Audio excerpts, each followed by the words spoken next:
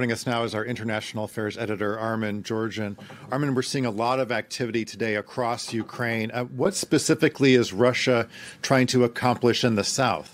Right, so let's have a closer look at this map. So red shows areas of Russian advance.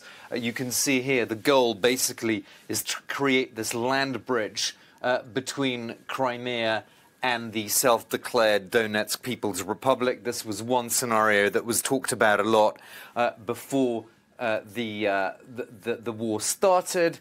And essentially what Russia now appears to be trying to do, according to various Ukrainian officials, including the foreign minister who spoke to us a short while ago, is to continue to try and control more of the coastline, perhaps going up into the city of Odessa itself. That would make sense strategically from the Russian point of view,